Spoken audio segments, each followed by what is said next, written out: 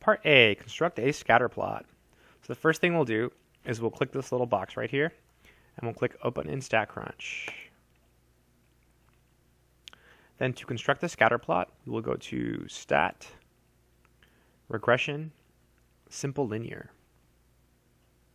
Left click, then just pick the X, pick the Y, click Compute, and then there's a little arrow here on the bottom right, little symbol.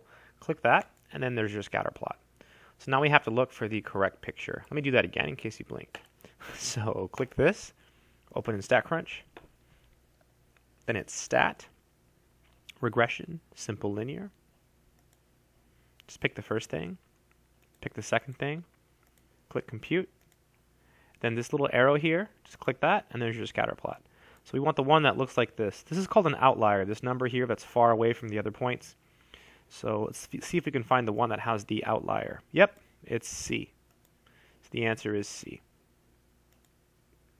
Part B, we want the linear correlation coefficient. So again, we just click on this little box, click Open in StatCrunch. Then you go to Stat, Regression, Simple Linear, same place. Just pick the first thing, pick the second thing, click Compute, and there's the correlation coefficient. So it wants 3 decimals, so it's going to be 0.817. 0.817. I'm going to type it in. 0.817. Good job.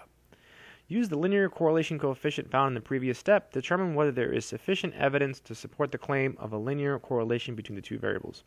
Choose the correct answer below. Right. So we have to see if mathematically there is a straight line pattern. We do have a straight line pattern visually, except for the presence of that one outlier. But mathematically we should check. So how do we check? Well, we compare R to what's called the critical value. If R is bigger than the critical value, it's yes. If it's not bigger, it's no.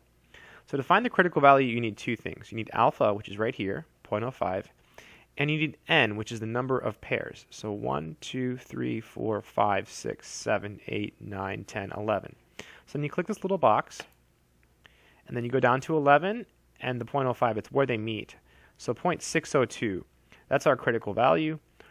Our R is bigger than that, so the answer is yes, there is sufficient evidence to support the claim of a linear correlation. Because R is 0.817, the critical value is 0.602, so R is bigger than the critical value. So there is sufficient evidence to support the claim of a linear correlation between the two variables. Boom. Identify the feature of the data that would be missed if Part B was completed without constructing the scatterplot. Choose the correct answer below. I would say it is this one. The scatterplot reveals a perfect straight line pattern, pretty much, except for the presence of one outlier. And that's it.